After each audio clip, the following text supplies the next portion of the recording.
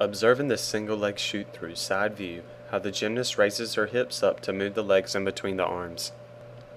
Also how her shoulders are kept in front of the vertical to maintain her balance support, and how her other leg remains straight through the whole skill.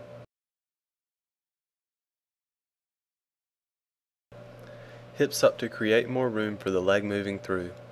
Shoulders in front of the vertical to avoid falling back. The legs staying behind do not bend.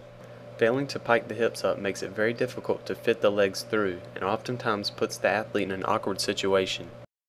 If the athlete does not raise her hips up and also lean the shoulders back a little, her body will roll down off support.